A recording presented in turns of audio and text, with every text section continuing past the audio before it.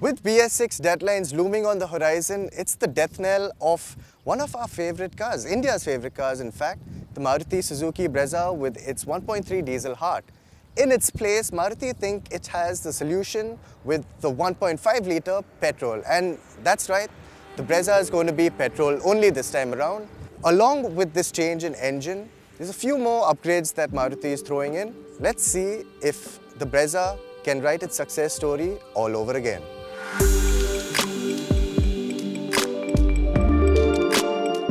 The facelift most noticeably brings with it signature LED DRLs that double up as turn signal indicators. A closer look reveals the new chrome bar grille, LED projector headlamps, LED fog lamps, re-profiled bumpers and skid plates, and new 16-inch wheels with machined faces. You're likely to think the most modern end of the Brezza is in fact its rear, with the striking LED taillights pulling more than their weight, though a couple of new colors and contrast roof options try as well. So when it comes to the cabin of the updated Brezza, it's just as comfortable, spacious and functional as it ever was. Now with that, it feels like Maruti did miss an opportunity to actually just take the cabin of the Brezza a little bit further.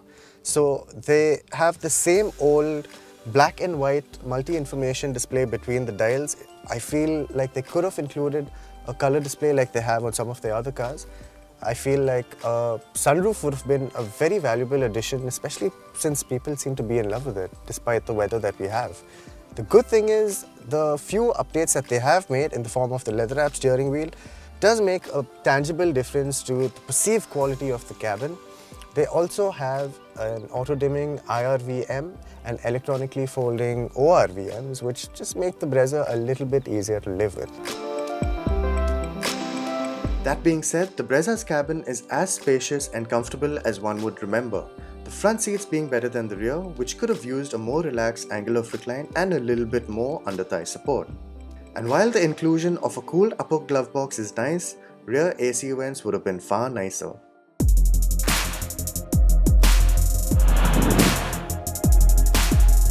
We know a lot of you are not very happy about the Brezza not having a diesel engine anymore. But the 1.5 litre petrol that now finds home under the hood of the refreshed Brezza is quite a nice motor. We've also experienced it in the Ciaz and in the new Ertiga, and like in those cars, Maruti is offering it with the choice of a 5-speed manual transmission and a 4-speed automatic.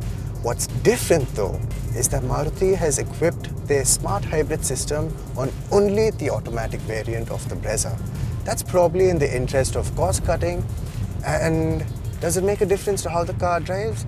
Well, it's hard to say unless we do a proper road test of it. I think the big question on everyone's minds is moving from a 1.3 litre diesel to a 1.5 litre petrol, larger displacement but less torque. How's that going to work out? Well, this 1.5 litre petrol does have more power on its side. Of course, it's built a lot higher up the rev range, but the good thing is, if you weren't a big fan of how that 1.3 litre diesel gave you that big shove of power at about 2000 RPM, which could be a little hard to modulate, especially when you're in the city and you're driving bumper to bumper, well, the petrol is a lot easier to drive in the city and you are not going to miss that extra torque that the diesel had. This engine, by virtue of its displacement, is perfectly easygoing for most situations. Like we've said before, the only issue that we have with this 1.5 litre engine and 5-speed manual transmission is the fact that it's a 5-speed manual. Maruti, that doesn't cut it any longer, especially when you're out on the highway and the engine's sounding just a little hassle at 3000 RPM at a steady cruising speed of 100 kmph. And that can't mean good things for fuel efficiency as well, though Maruti claim a pretty astonishing 17 kmpl for the manual transmission Brezza and 18.7 kmpl for the automatic. And that's because it has a smart hybrid system. How does it work?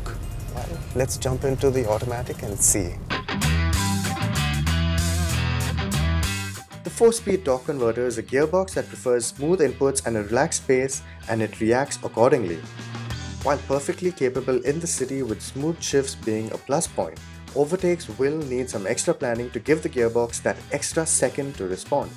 The gearbox's 2 and L modes help when you're driving uphill, keeping the gearbox in a lower gear to give you that torque when you need it. In going from diesel to petrol, the Brezza has lost a little bit of weight, and importantly that weight has been lost over the front wheels, which means that when you enter a corner and you're trailing the brakes just a little bit, there's the perfect balance between front and rear to get a nice agile turn in. And these are not usually words that you would associate with a compact SUV. And if the previous diesel Brezza was one of our handling favorites, the new one I think is going to blow a lot of people's socks off. Now, the Brezza may seem a little pricey, especially when you consider the automatic variants are about ₹1.5 lakh more than the manuals. But apart from offering the largest capacity petrol engine here, the Brezza doesn't offer much that stands out from its competition unless you count its spaciousness. Of course, the fact that it outsells the competition helps, and the new petrol package is as convincing as ever.